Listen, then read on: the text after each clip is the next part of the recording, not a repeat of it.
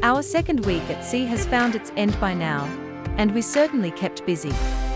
We left Pula behind us, but not without having a proper goodbye with friends, once again.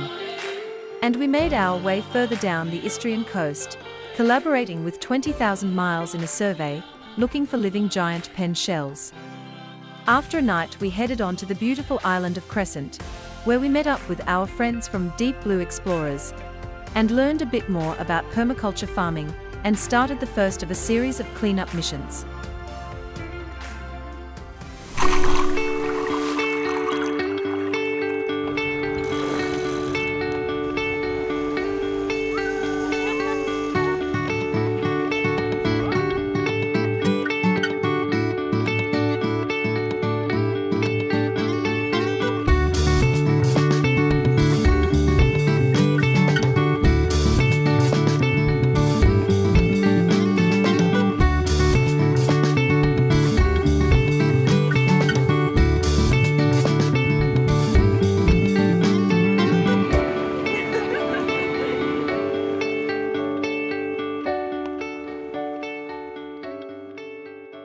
In recent years, a parasite found its way into the Mediterranean Sea, wiping out virtually the entire population of noble pen shells in the Mediterranean Sea.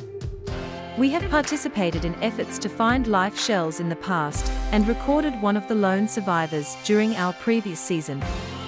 This year we joined forces with 20,000 miles, once again to look for survivors. In the case of the southern end of Istria, sadly we were without success. After the survey session around Medulin, we continued our way onwards to the Croatian islands. And of course we started with one of the jewels in the north, the island of Crescent. We're just on dolphin watch, looking out to port and starboard side and see what's coming up.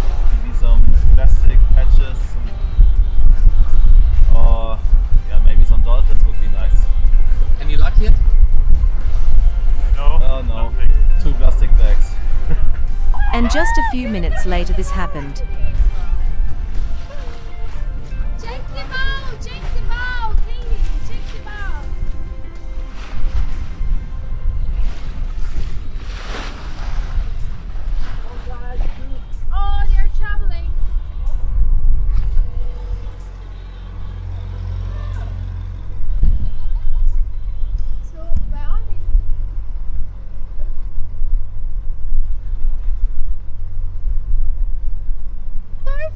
Nice.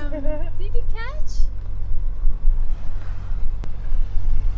Wow, so nice. And on the island, we also met up with Deep Blue Explorers.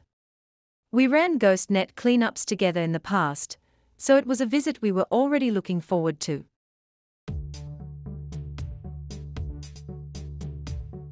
While they decided to move on to a more land-based life for at least a while, we did not want to miss out on the chance to meet them again, and of course, help out where we can. So for one day, we found ourselves helping to rebuild dry walls, setting up a garden, and help out clearing up a bit of the land where they are setting up a permaculture Zen center. Permaculture is a way of life.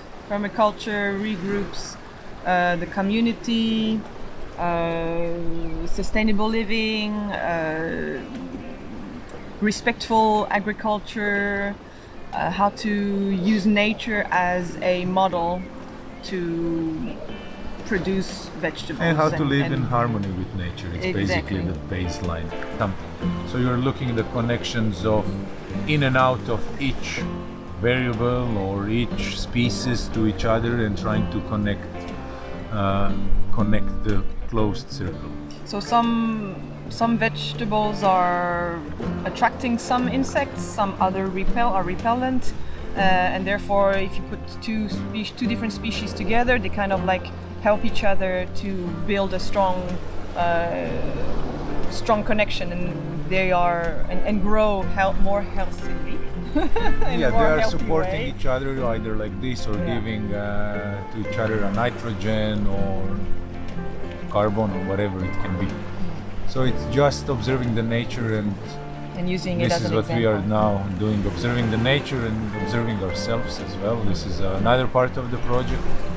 One is to be a case study or just an example of how to live more in harmony with nature, and the other one would be how to live more in harmony with yourself. So in 1 year, the plan is to have a beautiful garden that we already started, planting the seed in every Compost, way. a lot of compost. Yeah, compost. Try to diversify the ways of getting water, of getting basic needs, really, a bit of electricity. And forest gardens might come in slowly in Forest a garden, year. food That- forest. Food forest. This is a big project. Now the first setup is the basic to have everything and to start a garden, which we are on the way. But the next year, I think the food forest would be a big happening project that we would need a little bit help from others and crowdfund it. Well, we are at the beginning now, so it's gonna be Just type Perma and Zen Center on Facebook, you'll find our page. Really? Why not? Okay. Okay.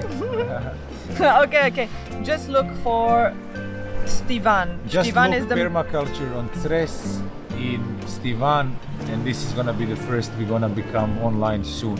So in case you want to learn more about permaculture, a healthy lifestyle, and of course meditation and finding a balance in life, make sure to look them up. But since they are both pretty good freedivers as well, we did of course also organize a beach and underwater cleanup together. Good morning, everyone. Today we are going for a beach cleanup with Matthias from Austria. Matthias, so tell us why you're here.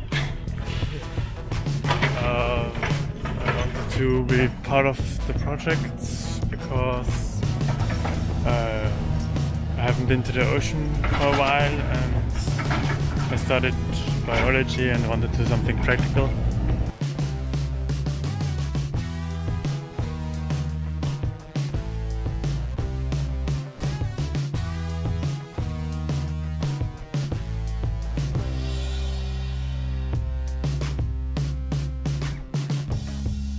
Even though there are many organizations working on the removal of marine debris from the ecosystem, simple cleanups like this one are to date the best way to remove plastic out of the marine environment.